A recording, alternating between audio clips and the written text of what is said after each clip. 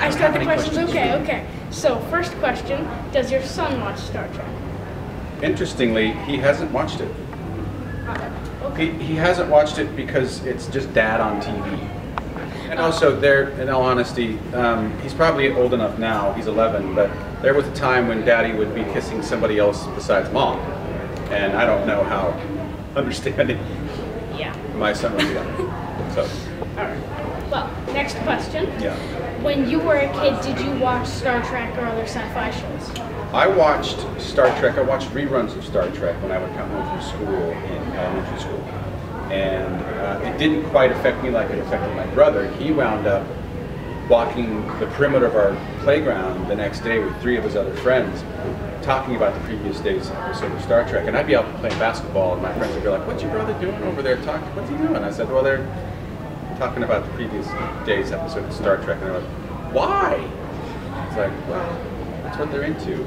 Like, your brother's weird. I said, "No, he's not." After that, there really wasn't much science fiction to watch when I was a kid. I see. But to answer your question, I was not into Star Trek. Right. Okay. Well, I've got another question. Did you ever, at any point, expect to be an action figure? No, I didn't expect to be an action figure or a Christmas tree ornament, which I am a Christmas tree ornament as well. I am. Wow. We put me up every year. Nice. Yeah, there's 2 action figures of me actually. There's this guy, and then there's me in my blue jumpsuit. The original, from the show instead of the specific The costume. EV suit? Yeah. It looks kind of like me though, doesn't it? This is yours. Oh yeah, this is mine. Yeah, no, I can see the resemblance. Well, good. My next question to you is, my friends aren't really into Star Trek. Is there something I should tell them to try and get them into Star Trek? Yeah, I'm awesome. I think that's probably a place to start. Yeah, well... I have to say, he should have them start on our series. It's a prequel to the original series. Right. So it would start them off, it seems modern, because it was, within your lifetime, I think. Oh. Wait, I am 13. Yes, we were on. So yeah, you should get him, just introduce them to the show. Yeah. And see if they like it. Alright. Also, Star Trek science fiction, it used to be considered kind of a dorky thing to watch, but not anymore. Well, I was actually bragging to all my friends that I'd out-nerded them by coming here. You may have. Even the one who is leading the Dungeons and Dragons Club. No, that one wins. that one wins by far. Wow. You're in second place. Okay. Do you play D&D?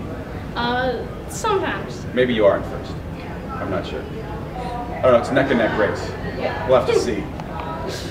Alright, and my final question is, if I've just started watching the show, I'm not, I haven't seen everything. Are there specific episodes that you know of that I should watch? Of Enterprise? Yeah. Yes, ones that I'm highly involved in, probably. I would watch Unexpected, Alright. where I'm pregnant.